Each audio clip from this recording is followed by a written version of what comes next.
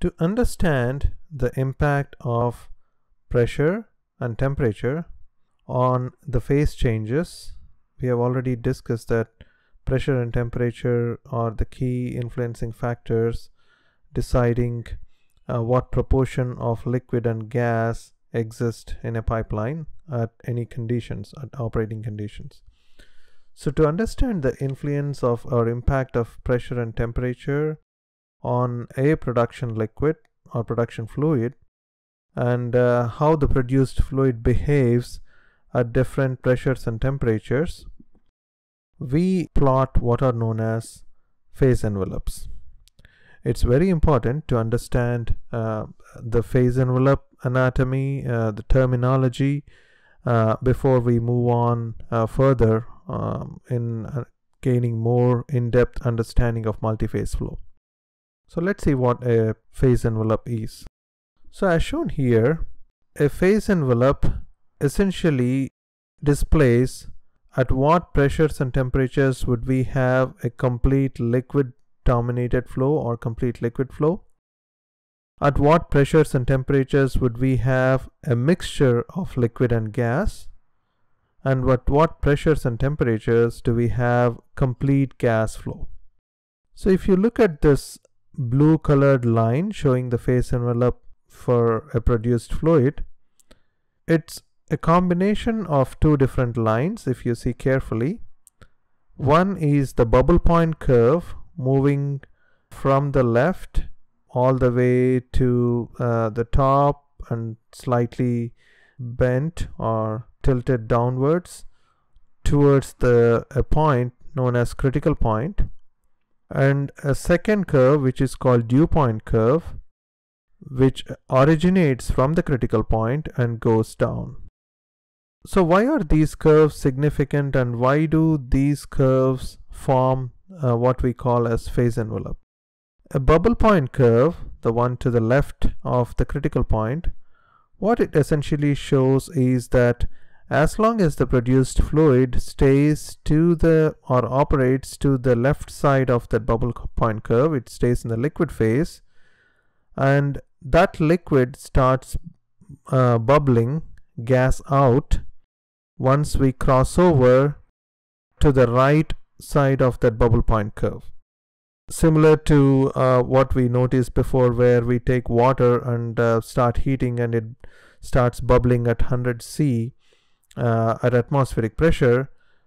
Similarly, we have this line called bubble point curve showing us that if we take the produced fluid which exists in complete liquid state and we start either heating it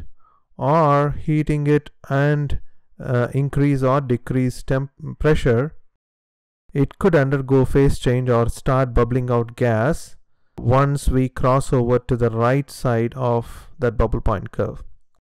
So the fluid exists in liquid plus gas state or multiphase flow state as long as we stay below that dome formed by the phase envelope. But then once we approach the dew point curve and we cross over towards further right, then all of the liquid that we have also gets converted to gas, which means dew point curve marks the completion of phase change from liquid to gaseous state. Thereby, if we start operating to the right side of the dew point curve, we will be in a complete gaseous state.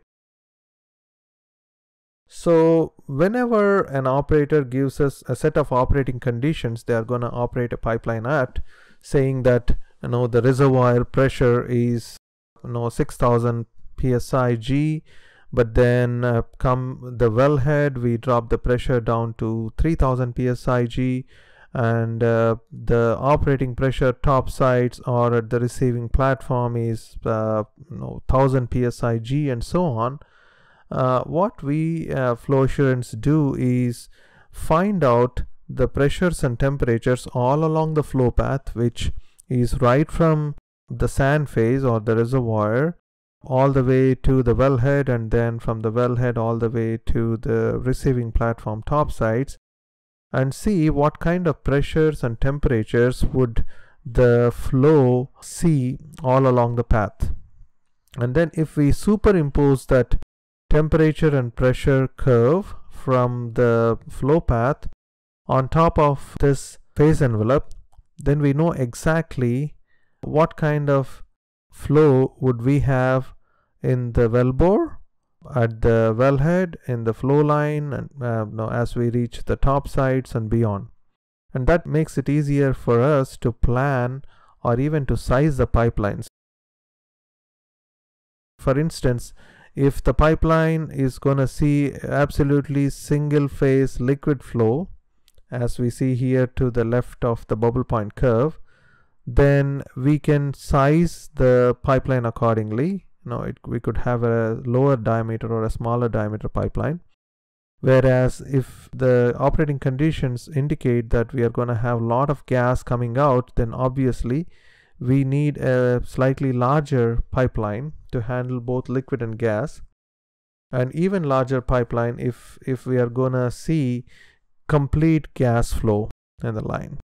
So phase envelope forms the basis for deciding what kind of flow we are going to have, and in designing the entire pipeline system and even topsides. So we already discussed what a bubble point curve is and what a dew point curve is, and the critical point is where the bubble point curve meets the dew point curve. And then we also see a straight line drawn touching the tip of the phase envelope, which is called Criconden bar. And by definition, a Criconden bar is the highest pressure at which we could have liquid and gas flow in a system. So if we exceed the pressure of Criconden bar, there is no way we could have liquid in the system. Similarly, a Criconden therm is the highest temperature at which we could have liquid in the system. Means if we go past the Criconden therm towards the right, we could only see gas. Having said that, it's also important to remember a key point here, in the sense that if we stay above Criconden bar but to the left side of the critical point, in this case I'm showing a red vertical line passing through the critical point. If we stay to the left side of the critical point but to above the Criconden bar, we could still have liquid or extremely dense gas phase, which almost behaves like liquid. Whereas if we are to the right side of the critical point and then above the phase envelope, we can be 100% certain that we will always be in gaseous phase.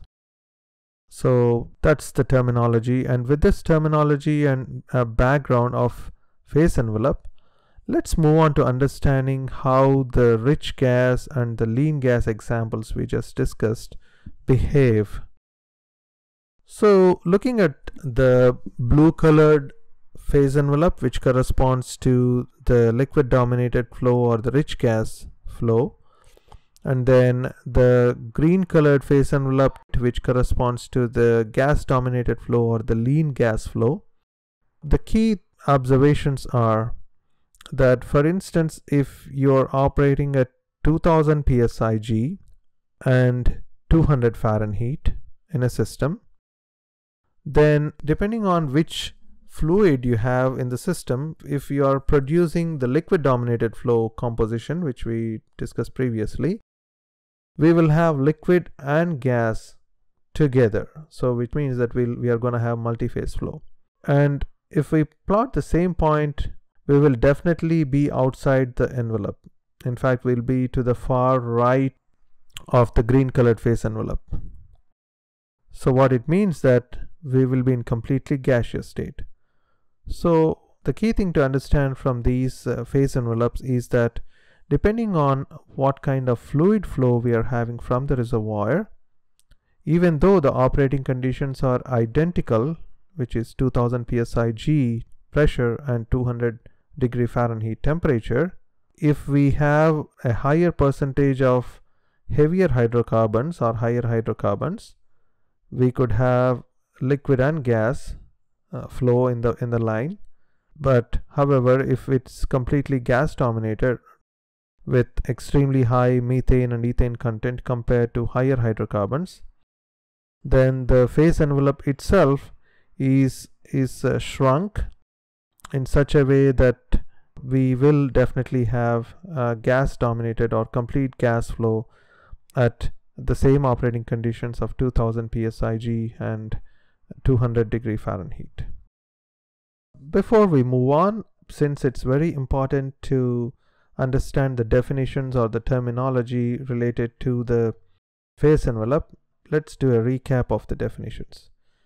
A critical point is the pressure and temperature at which the liquid and gas phases are indistinguishable, or that's the point where the bubble point curve meets the dew point curve. A bubble point curve is the line of saturated liquid with very small amounts of vapor. A dew point curve is the line of saturated vapor with very small amount of liquid, which is essentially, you almost bubbled out all the gas out. So if you cross over to the right of dew point curve, you will always have gas. A Cricon and Burr is the highest pressure at which two phases, gas and liquid, can exist, and Cricon and Therm is the highest temperature at which the two phases, which is gas and liquid, can exist. If you go further right beyond Cricon and Therm, you will only have gas, and then in a Cricon and Bar again, if you go above the Cricon and Bar, you could only have complete gas or complete liquid, or dense phase gas which behaves like liquid, depending on whether you are to the left side of the Cricon and Bar or to the right side of the Cricon and Bar. And quality lines, the lines within the phase envelope which describe the pressure and temperature conditions for equal volumes of liquid, and these quality lines again converge at critical point. These quality lines we rarely use in oil and gas industry, but predominantly used when we are dealing with just water phase, or the phase envelopes related to water, primarily when engineers design the refrigeration and air conditioning system.